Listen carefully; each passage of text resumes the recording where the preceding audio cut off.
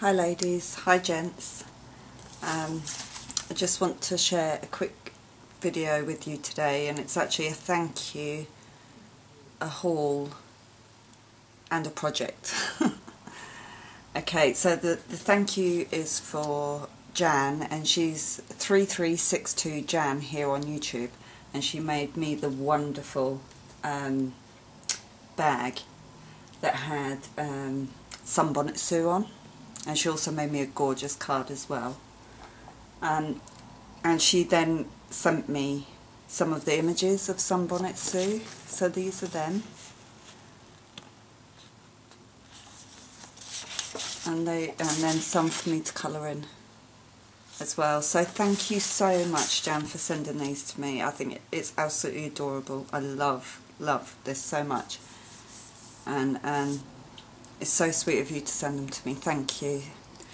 And I just want to say, Jan, I know I said it in an email, but happy birthday for last Friday. You're a special lady, and I'll speak to you soon.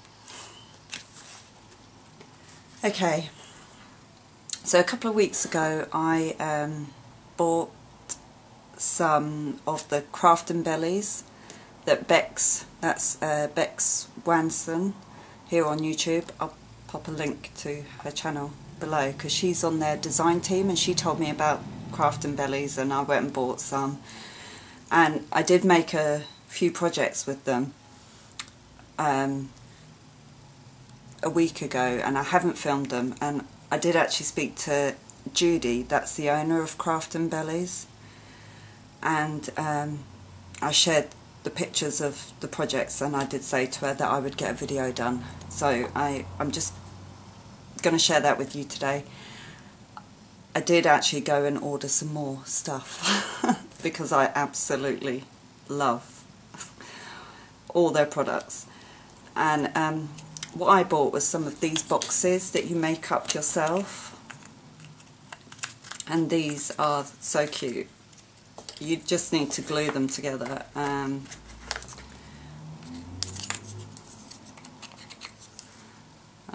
Which way am I doing this? This way.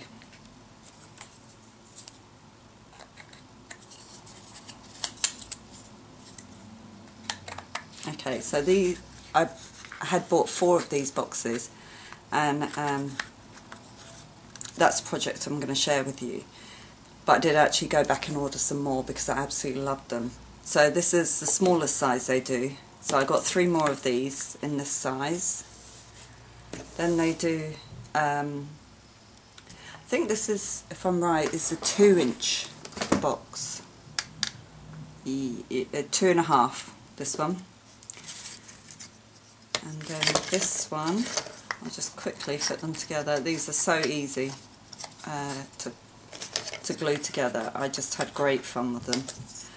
But the first time I only bought the small ones. I didn't buy the other size, so this time I bought the other sizes. That way, Trisha. Okay, so this is a medium size, which is 3 inches. And then, so I bought 3 of those, and then I also bought 3 of the large, which I'm really excited about.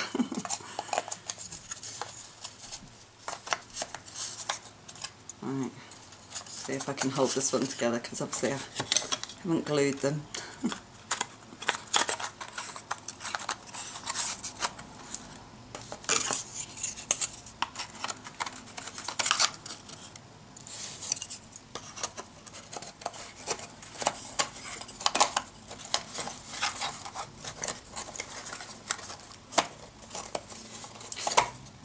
So this is the large size, which I think is a great size. It's 4.5, this one, which is fantastic.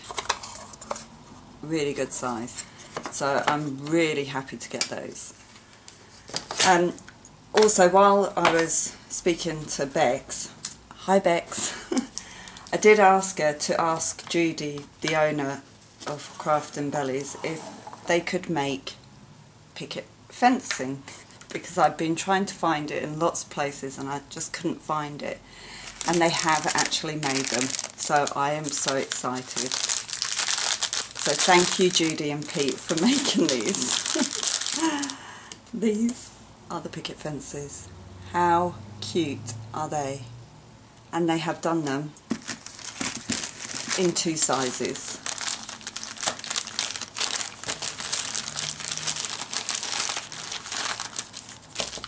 And this is the larger size.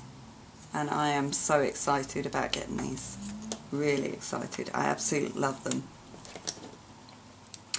And Judy is on YouTube, and I'll pop a link to her channel down below, because each day when they do a new product they're putting it on the YouTube channel as well as the website. So today is key locks, the plates for keyholes, and they are wonderful. So I can see another purchase coming on. But not only that, she did actually send me a few goodies, and thank you so much Judy, that's so kind of you. I'm so grateful that you sent me these. Thank you. So she sent me all these circles in different sizes. She sent me some of the clouds, these little triangle, which are great for corners, little feet. You can do all sorts with these, so thank you. She sent me some of the leaves, which are yummy. She also sent me, because on my first order I did order some of the large penny farthing, and these ones are the smaller ones, and they are so adorable. Look at that. Isn't that gorgeous? I just love it. Oh. So they do have this in 2 sizes. You've got to go check out their website. I'm just in love with it.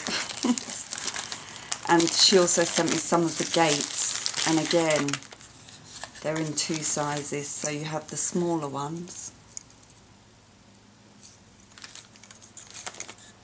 and the larger one. How fantastic. I love them so much.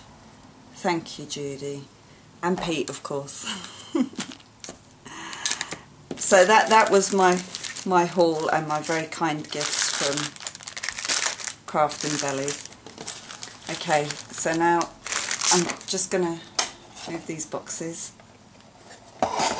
out of the way, and these boxes are fabulous. I would so recommend buying them. I love them. I'm going to show you what I did with these boxes. Okay, the first one I made into a pincushion. I'm just going to see, because I've got a huge patch of sunlight there on my desk, so I'm just going to try and move you forward. Okay, so I built the box, and then I used some Prima paper, which I think is the Almanac stack here, and I just covered the inserts of the boxes all the way around. I didn't paint the boxes or do anything. All I did rub a little bit of walnut distress stain onto the edges to darken them further. Got a glue strand there. I added some tiny feet to the bottom. I did actually put the paper on the bottom as well. I added some tiny pleated trim in the black and some black rhinestone trim, and then on the inside I used some packing foam and I just covered it in the satin fabric like that, and it makes such a cute pincushion. I think, you know, it's different, and I just think it's cute. And of course I did make the stick pins to match in with the theme, because the paper's very much brown, peach and black, this stack. So that's the first project I made using the boxes. So the second one is this one. With this one I took two of the boxes and used one as a lid and one as a base to make a little trinket box. And I've done the same thing. I used the same paper stack, the Prima, and I just put a little bit of stain on the edges, added some feet, and then this is actually one of their embelly flourishes I added to the top, on top of the paper, and it just gives it a nice dimension. And then I added some hardware, so I added a hinge to the back, and because I didn't screw these on, I have to add some little studs here to look like screws.